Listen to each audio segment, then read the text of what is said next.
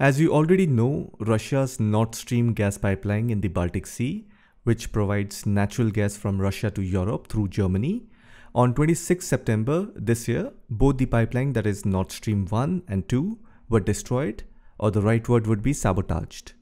I've already made a video on this topic. In that, I've also said who did that and who's going to be the immediate beneficiary of this kind of act. It is Poland and United States. I request you to watch that video for a detailed explanation so that you get the picture. In this video, we're going to learn what is Russia's alternative to the sabotaged Nord Stream gas pipeline. I'll give you the straightforward answer. There is a new pipeline that is going to connect Russia with China. That means China is going to replace Europe for Russia. Let me first show you on the map where this pipeline is located. On the eastern side of Russia, there are 4 gas production centers. The first one is in the city of Krasnoyarsk. The second one is in the city of Irkutsk. The third one is Shayandinskoye.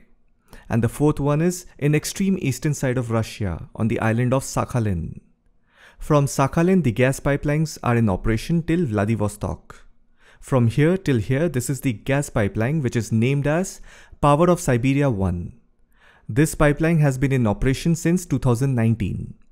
Now the plan is to connect more gas fields in this region with this pipeline so that more and more gas can be fed through this pipeline.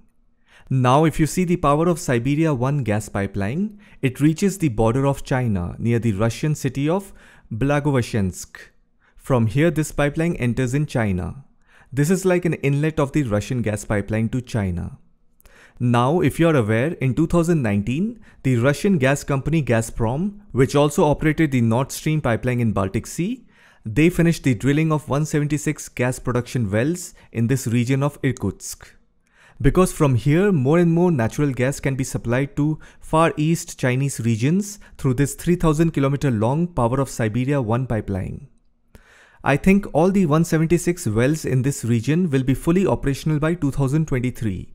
And they will be able to pump 33 billion cubic meter of gas per year to China over a period of 30 years. So this is the inlet for China. From here the Russian gas arrives. There is also a gas processing plant here operated by the same company Gazprom. It's called Amur Gas Processing Plant, Amur GPP, which is the largest natural gas processing plant in Russia and also one of the largest in the world. So from this inlet, even China has built 1,000 kilometers of gas pipeline to the capital city of Beijing and further down to Shanghai. As you know, all these kind of projects are done in a phase manner. So the final southern section will be completed by 2025. Otherwise, gas is being supplied from Russia to China since 2019. Obviously, the quantity is less. And once this entire project is completed, then the supply will be in full swing. Now there is also a plan to connect the Power of Siberia 1 gas pipeline from this Amur gas processing plant with the Sakhalin pipeline so that more gas from Sakhalin gas field can be pumped into China. Similarly, there is also another proposed pipeline which is called Power of Siberia 2. Now if you look at the Power of Siberia 1 pipeline, it is massive. Just imagine how the second pipeline is going to be. So the Power of Siberia 2 pipeline, which is a proposed project, that means the construction has not yet started. It is going to start in 2024. This future pipeline is going to start from Irkutsk region because that is where much of the gas fields are. So from here the pipeline is going to pass right through Mongolia. And another pipeline is going to be constructed that will pass right in between Kazakhstan and Mongolia. This is the tri-section border of Kazakhstan, China and Mongolia. Now this pipeline will not be connected to the gas fields of Irkutsk. This will be connected to Russia's internal pipeline network near Surgut in western Siberia. I don't know whether you know this, there is also an existing gas pipeline between Turkmenistan and China. This starts from Turkmenistan and then Uzbekistan, then Kazakhstan, and then enters into China through Xinjiang region. So the proposed pipeline, that is Power of Siberia 2, which in future will pass between Kazakhstan and Mongolia border, this proposed pipeline can be linked to the Central Asia to China gas pipeline. This way China's domestic grid is going to get massive amount of natural gas. This whole project between Russia and China is being carried out by Russia's state agency Gazprom and China's National Petroleum Corporation. And now you can clearly understand that after losing European Union as a customer, China will replace Europe as a big importer of Russian natural gas. Even still, natural gas remains a tiny fraction of China's energy import. China still heavily relies on crude oil. However, it is always good for any country to diversify their energy sources. Even China is going to do that. And if you remember, earlier this year in February, before the Russia-Ukraine war started, both Russia and China have signed an agreement to expand their annual gas purchase.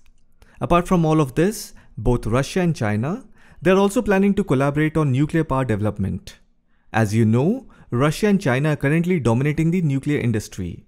Since 2017, 87% of the nuclear reactors in the world have been using Russian and Chinese designs, while UK, US, France, Canada accounted for just around 10% combined. That means developed countries or advanced economies have lost market leadership in nuclear industry. There is a big opportunity for nuclear power to become a major component of global energy market.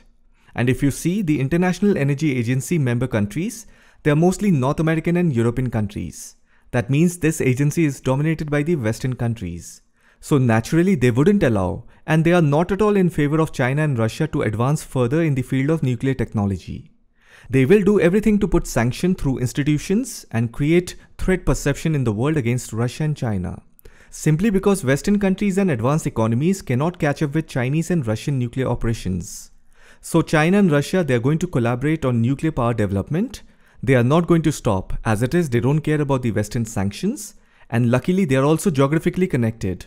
They share border with each other. So both Russia and China, they are self-sufficient. They are using natural gas. They are also much ahead in nuclear technology. The Chinese market will help Russia economically. And Russia is going to help China by giving raw materials like coal, natural gas, oil, etc.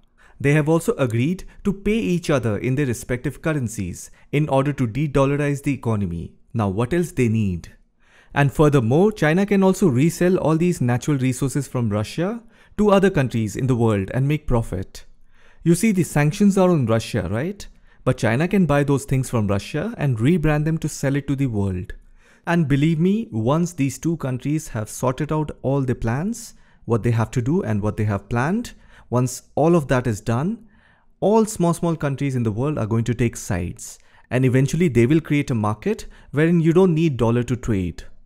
And when that happens, who will care about US sanctions or United Nations sanctions? So Russia has already secured its market in the East. The West is going to suffer a brutal winter. In the end, we are going to witness a shift in the global power from West to East. I hope you found this video informative. Thank you for watching it.